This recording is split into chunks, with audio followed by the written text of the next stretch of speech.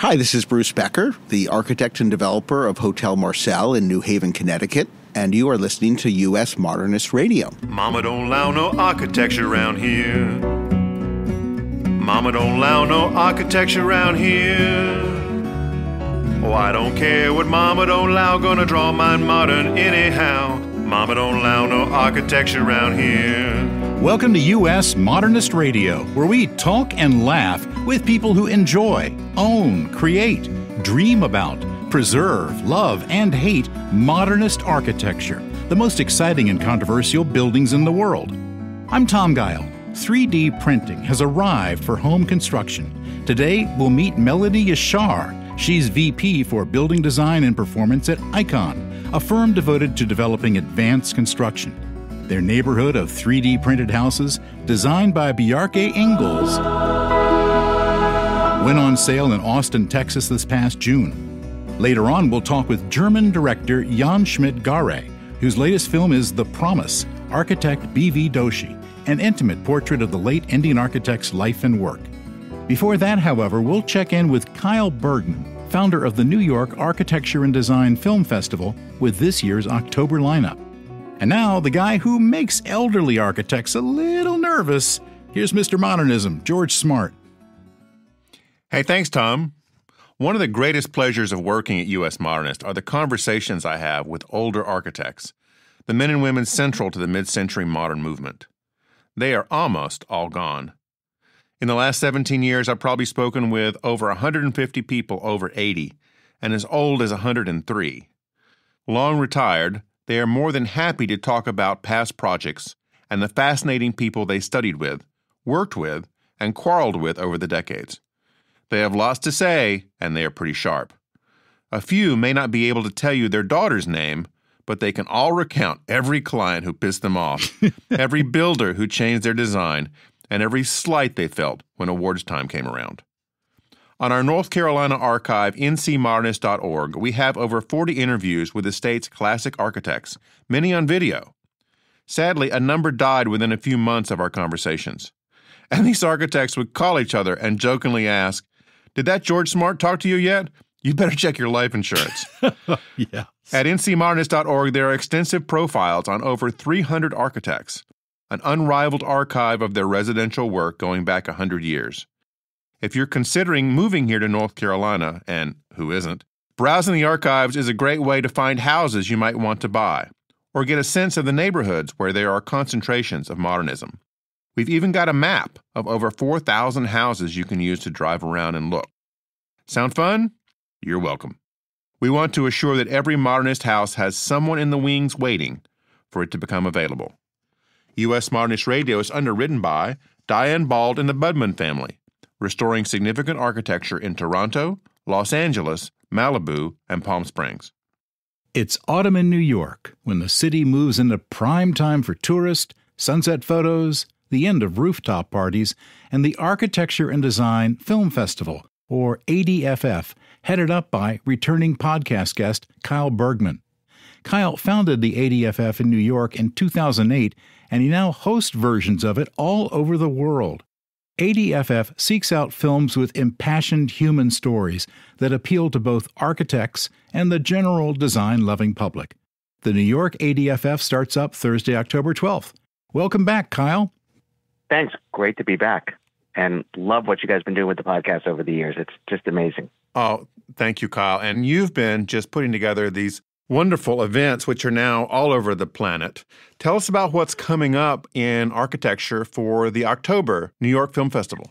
Coming up this year, it's hard to believe it's our 15th anniversary of the Architecture and Design Film Festival. Amazing. When I first started, I thought it was just going to be one-off, one and done, and no idea that it would still be at it this long. So we're really excited. And I think it's an exceptional lineup of films this year. We have an opening night film called Modernism, Inc., and it's the Elliot Noyes story.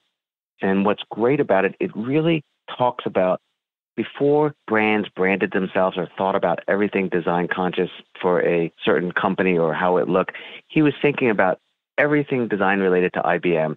And it really puts him, I think, at this point, kind of before Apple was Apple, Elliot Noyes made IBM a design conscious brand. And it's this amazing story. I mean, it looks at how we think about brands today. early on. It's super, super interesting. And one of the films you have routinely mentioned in interviews when asked about what makes an architecture film work is My Architect, about Louis Kahn, and that's coming back with a new update. Yeah. So it's 20 years since My Architect was made. So I started thinking about the Architecture and Design Film Festival in 2000. And in 2003, when I saw that film, I realized what the sweet spot should be for the films for the festival. And what it has is, as an architect and architects, we love it because it's a film about Lou Kahn. It's so interesting. But the general public got into it. And the reason why it became nominated for an Oscar for a documentary was it's just a son's search for his father. And that's such a human story. And it's such a story that anyone can relate with. And the film is it's so good. I saw it recently in a movie theater about 4 months ago, and it holds up so well. It is truly a classic. And we're really excited to be showing it. And the director, Nathaniel Kahn, will be there for a Q&A after the screening. And even if you've seen it before, to see it again on the big screen, it's so amazing. The panorama of his father's work is still breathtaking today. It is. And what's great is you have all these people that Nathaniel interviewed 20 years ago. And unfortunately, most of them are no longer with us anymore, except for a few people like Doshi and Philip Johnson and so many amazing people. So to hear those people giving their perspectives on Kahn is great to see again. Kyle, where can people buy tickets for this event? So all the tickets are sold online through our website, which is adfilmfest.com. And you can buy tickets for the New York Festival. And then eventually we take the festival this fall to Toronto, Vancouver, and Chicago. And so you'll be able to get tickets for those cities if you happen to be in those cities. U.S. Modernist Radio will have interviews with a number of these filmmakers later on in the spring. Thanks, Kyle. Thanks, George. Keep up the good work.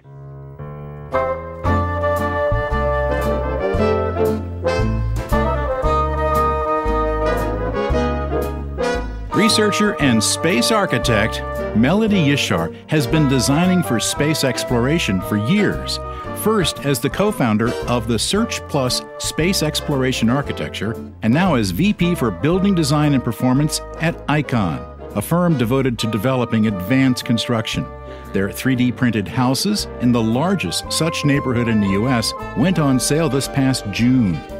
Born and raised in L.A., Melodie has a B.A. from Berkeley. Go Golden Bears. Studied human-computer interaction at Carnegie Mellon. Go Tartans. And architecture at Columbia. Go Lions. And was a senior research associate in the Human-Computer Interaction Lab at NASA Ames Research Center. Where, in fact, it is all rocket science. Her latest project with Icon is the Mars Dune Alpha, a 3D printed Mars habitat designed in collaboration with Bjarke Ingels, to be built at NASA's Johnson Space Center, in Houston, where they solve problems. Welcome, Melodie. Hi. Great to be with you.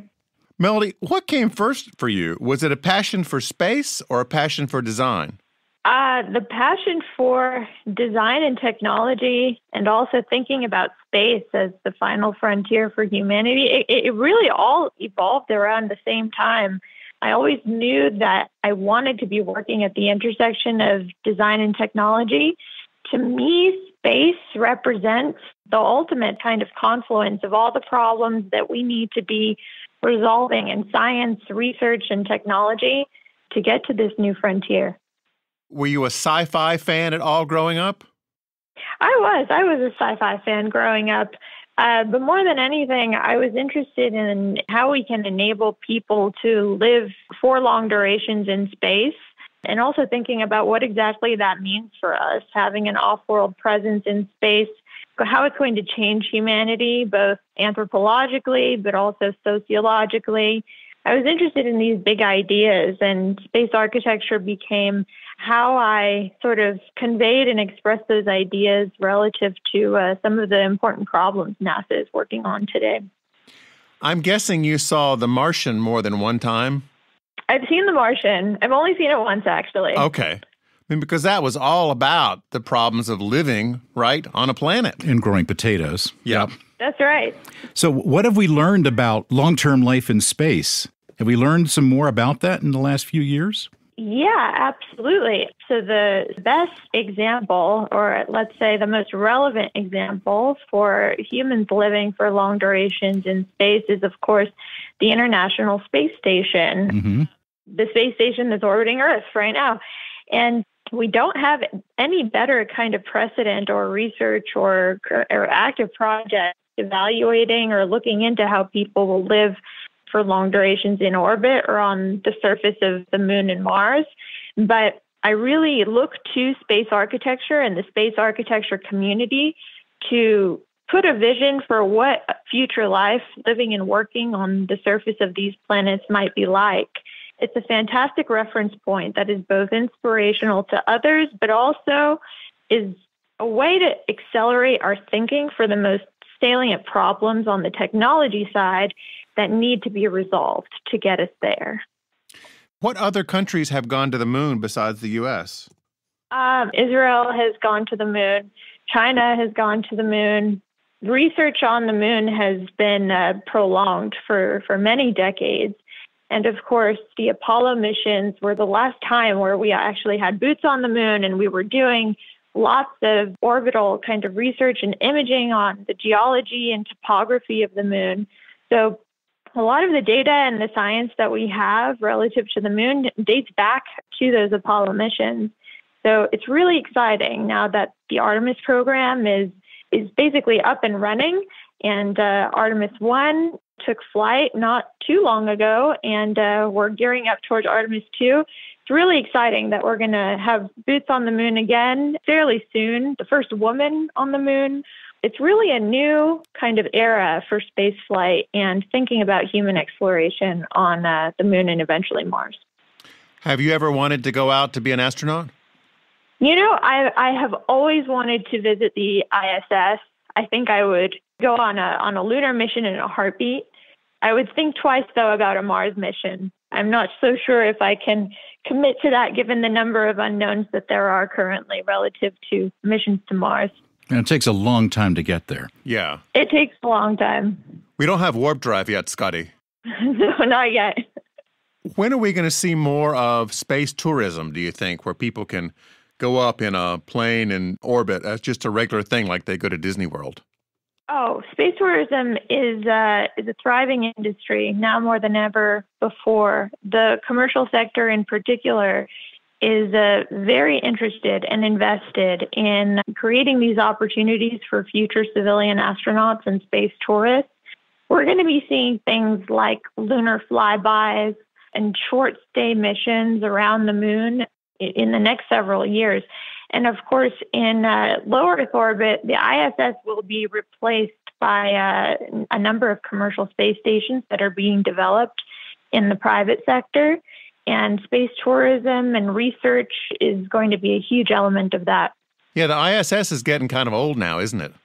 Yes, the ISS is set to be decommissioned, unfortunately. But it is opening up new possibilities for the commercial sector to step in and introduce an entirely new economy in low Earth orbit. What do you do with an ISS? I mean, do you send it back into the atmosphere and burn it up like happened to Skylab 30-some years ago, or do you try to recover it and keep it intact?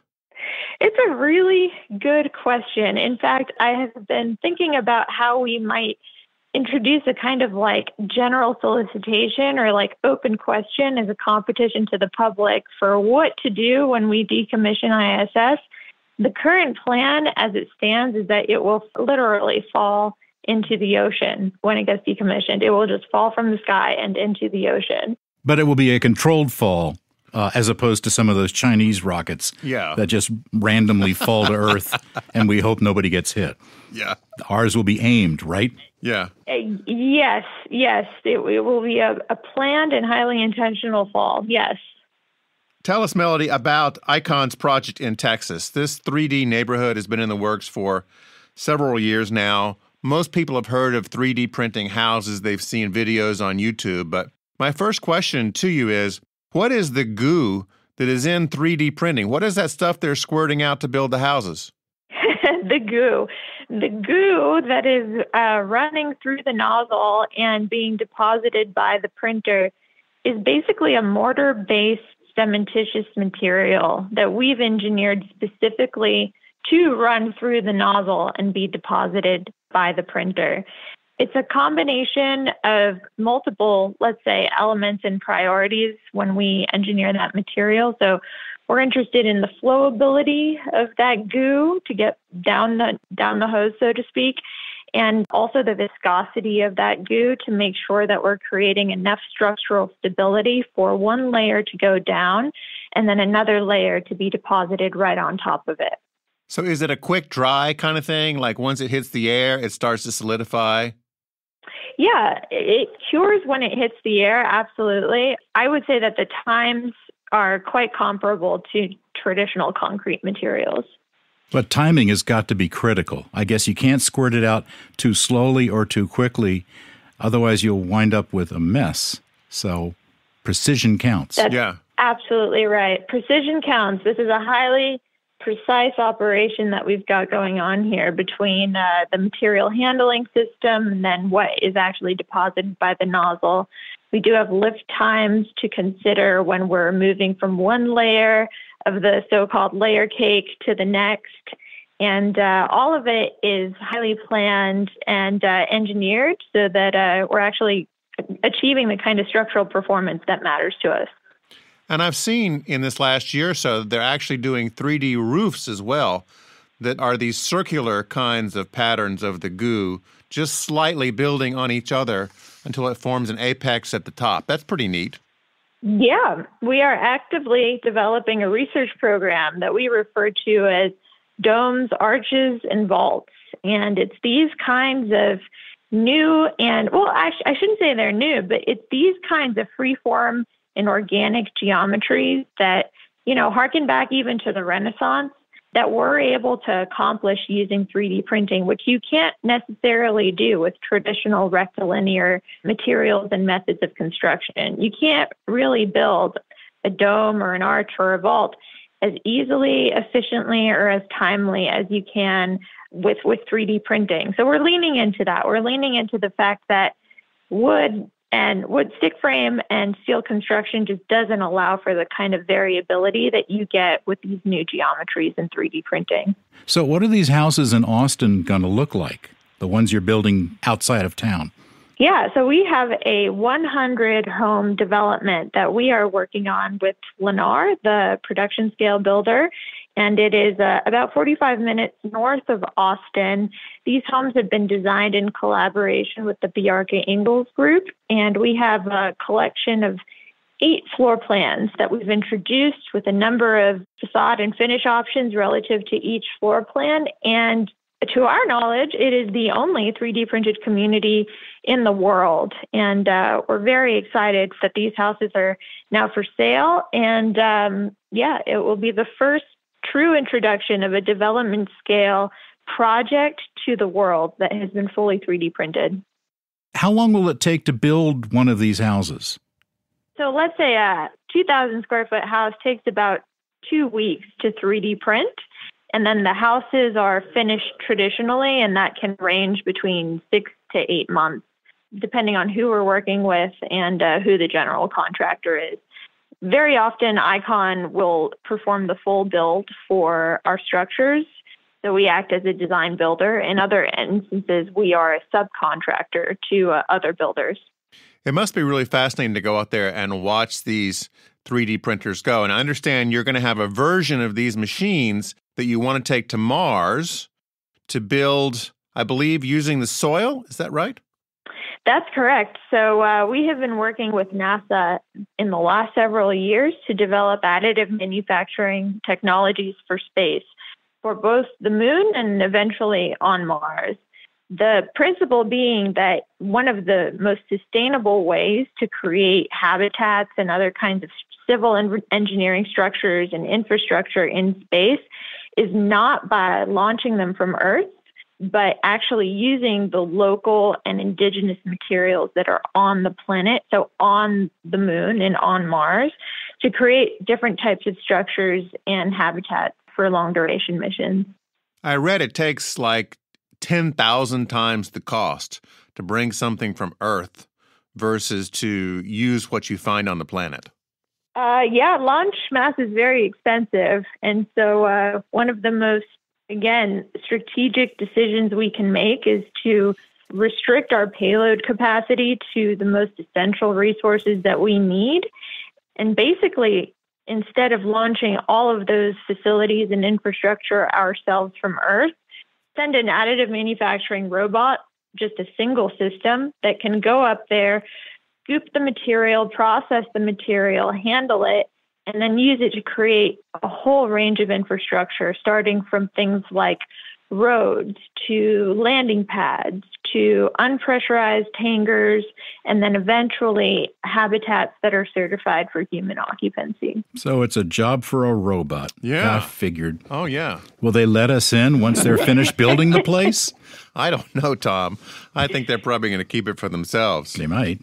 It's a good question. Actually, we get asked a lot. If this is all planned to be done by robots, what exactly will the role of people or humans be in the long term in space when we're talking about construction activities and building habitats and that type of thing? I'm confident that as soon as people land on the surface of the moon and Mars, that people are also going to be working with robots to build these structures. It's inevitable. I see that as a definite future for us. And so there certainly will be potential for an extraterrestrial construction workforce to take place. So the robots will greet us as liberators. Yes, I exactly. got it. Okay. And Tom, they'll open up an IKEA somewhere on the moon that you can run out and get some quick do-it-yourself assembled furniture for your space hab. Right. There's a whole infrastructure to be built there. Melodie, thank you so much for chatting with us. Thank you. It was a pleasure.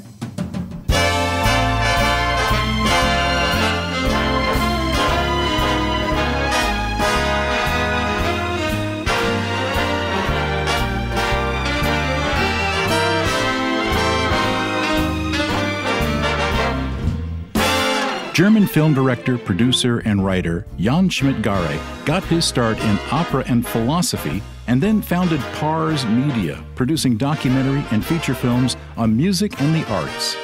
He's directed operas in Switzerland, Austria, and Germany, including most recently at the Leipzig Opera House.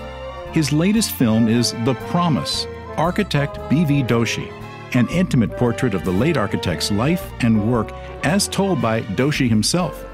Welcome, Jan. Good afternoon. Thank you for inviting me. Well, thank you for coming.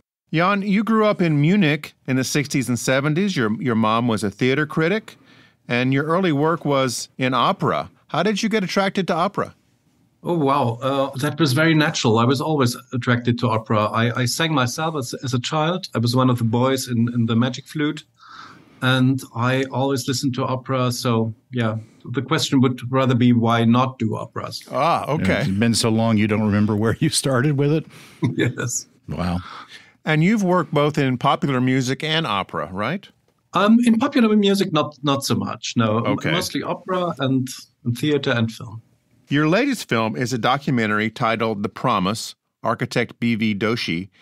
Doshi is not an architect that most non-architects know about. So tell us about him and his importance in the world. Well, he recently died at the age of 95. He was born in Pune in India, but he was from an Ahmedabad family, which is in the northwest of India. And he's an amazing architect of his own, but the people he worked with are also very interesting because he spent 4 years in Paris in the studio of Le Corbusier.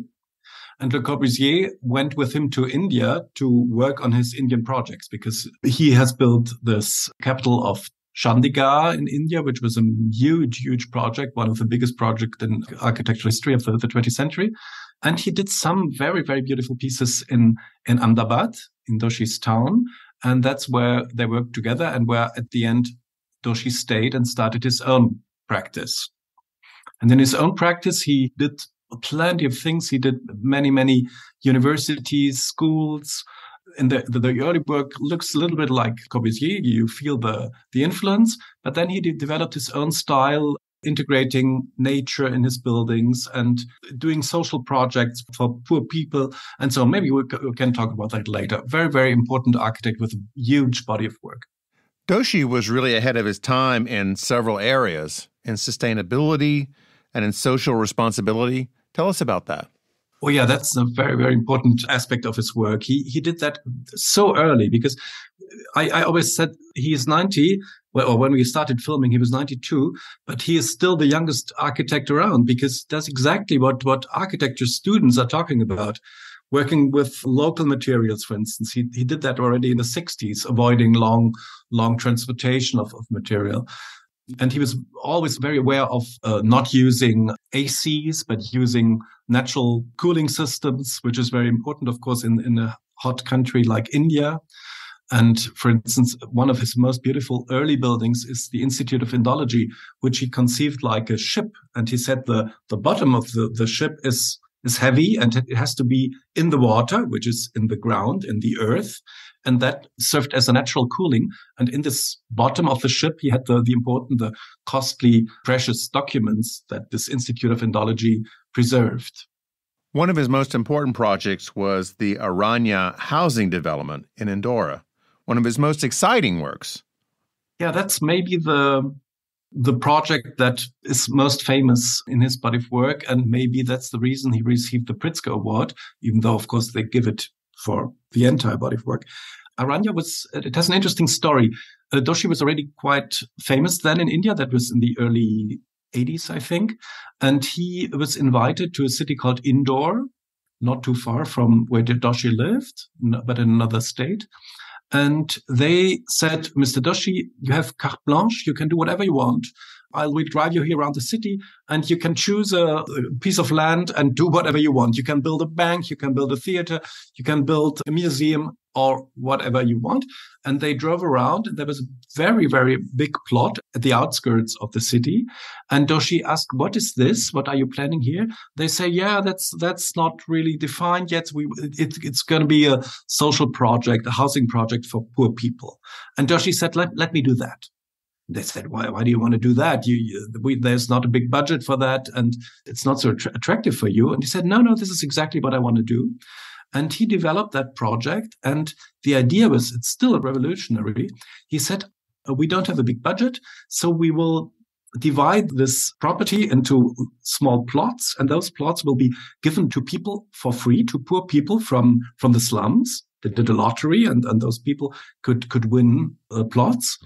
And then on the plots, we will build a very, very basic structure, just some pipes that you need for water and electricity, and a few walls and a roof, and that's it. Very, very basic.